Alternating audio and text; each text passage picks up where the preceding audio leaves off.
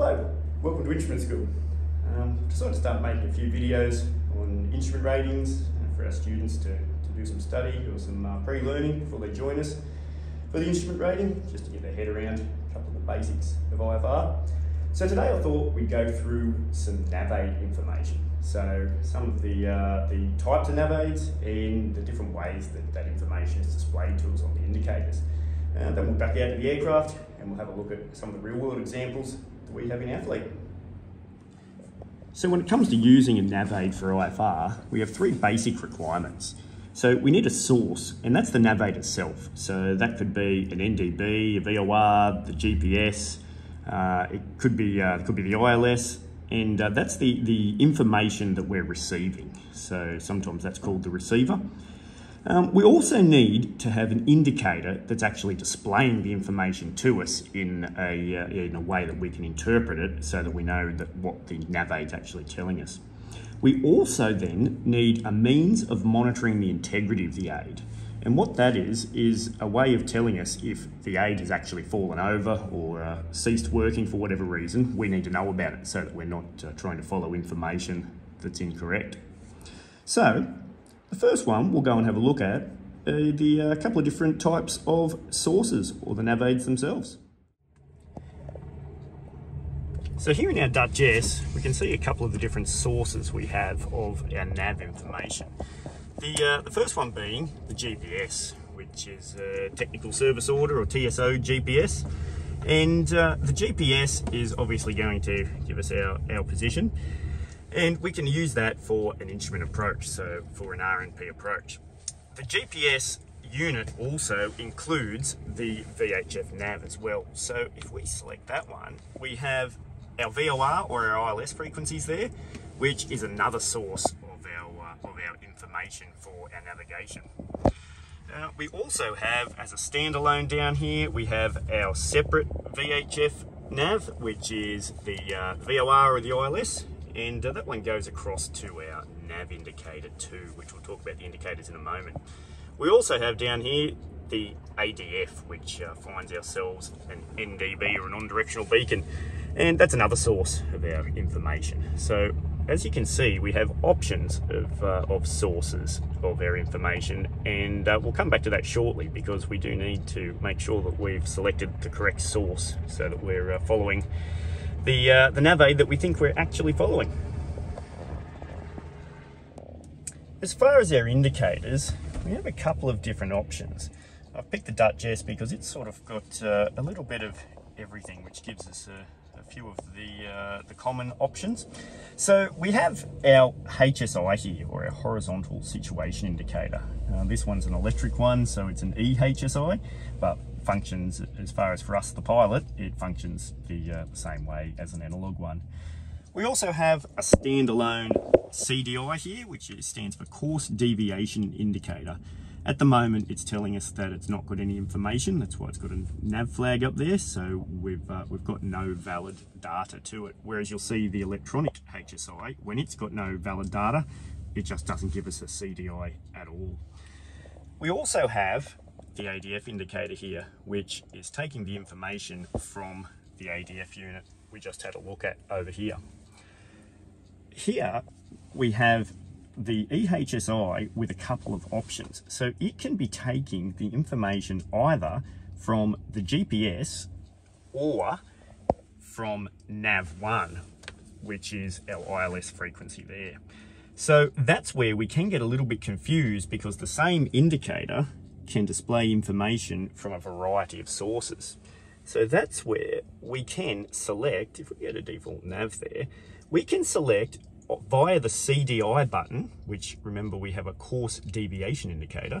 So it's actually using the GPS to communicate with the EHSI, and it can change between whether we've got VOR, so VHF localizer, or GPS, and whichever we've selected here will come across onto our EHSI here. So I've just selected localizer, and suddenly we've got a CDI there.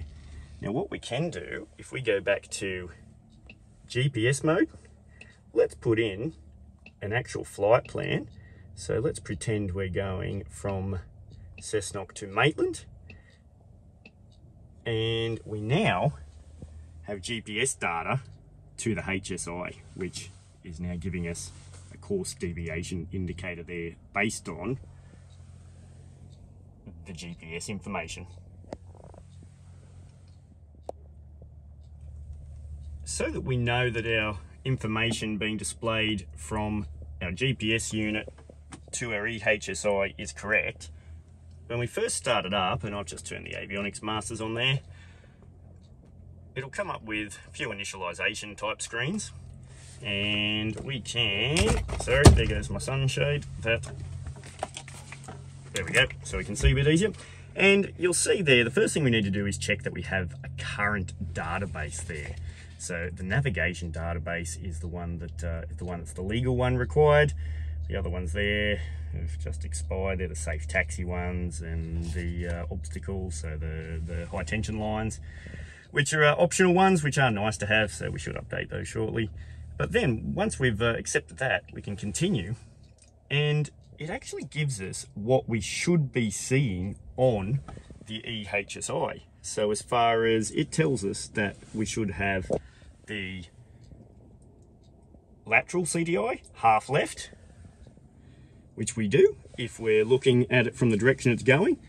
And we also should have our vertical CDI, half up, which we can see there is half up.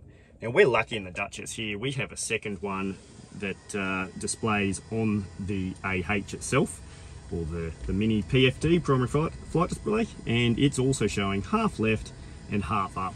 It also wants us to make sure that we don't have any nav flags, and it gives us a heading to check, or sorry, a track to check that it's displaying, so that we know that the information it thinks it's telling us is actually what we're seeing, so that we can confirm that it's wired in properly, or there's no faults with the unit or something like that. And that's part of the startup for our integrity monitoring, so that we've got some integrity in the system. So as far as other forms of integrity monitoring, we have our VOR indicator here, the standalone CDI, and it's showing us a nav flag at the moment, and that's because, well, A, I've got the avionics now turned off, and B, if I did have them turned on, I didn't have a frequency tuned up for it. So that's showing us that we can't use that. So that is our form of integrity monitoring for the VOR, is do we have a nav flag or not? If the nav flag pops up, well then it's not receiving any accurate information, so we can't track via it. The GPS, which again I've turned off because I'm trying to save some battery. So the GPS, it has a warning that will come up if it's lost RAIM. And RAIM is Receiver Autonomous Integrity Monitoring, which we'll talk about in another one. But basically, that's an indication that we've got an issue with the ability of the GPS to accurately display a position. So if that came up on the unit, then we've got an issue with our integrity of the system, and we wouldn't be able to use it for navigation or for an instrument approach. For the NDB, all we've got, or the ADF indicator here, all we've got is an arrow that just goes round and round and points towards the station. So very basic technology, but in my opinion, it's one of the more logical type of instruments, because it's always pointing towards the station. So if ever you get a little bit confused, just remember it's always pointing at the station, and if you remember that, then you can't go too far wrong. But it doesn't have anything that tells us if the signal being displayed to it is incorrect. So that's where we actually have to have the ident running for the whole approach if we're using the NDB, and that's the beep, beep, beep, beep, beep, beep, beep, or words to that effect. And we need to leave that running the whole time, so that if the beeping stops, we know we've got an issue with the integrity of the aid. So a few different options, or a few different methods of maintaining the integrity, or knowing the integrity of our Navaids, and all got to be used during an instrument approach, so that we know that we are following an accurate nav source. With the glass cockpit stuff, like here in the Chieftain with the G600, it's all very much the same.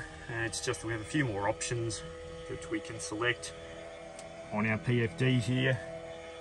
from our instruments that were in Navaids that we're taking it from. So we've got the 2 GPSs there. We can continue through that one. Oh look, let's be Ollie. And we can go full screen there. So here, we've got once again our CDI, but see the CDI source, it's given us 2 options. We've got our 2 GPSs or our 2 localisers, which is of course coming from either 1 or 2, both of which can be a nav, so a VOR and ILS, and same as that one can, or they can give the GPS function. So very much the same, it's just that it's a little bit more integrated and we have a few more options to display on the one screen. So just to refresh, we need to get ourselves a source, which is the Navaid itself, and we then need an indicator to be able to show the information that we can fly then accurately for our instrument approach. And we also need our method of integrity monitoring. Thanks for watching. I hope that was a bit of an insight into the instruments or the Navaid requirements we have to be able to operate an aircraft IFR. In the next video, we'll go through how to actually set those instruments up to be able to use for en route navigation, and then also for the instrument approaches themselves. Thanks again for watching, and I'll catch you in the next video.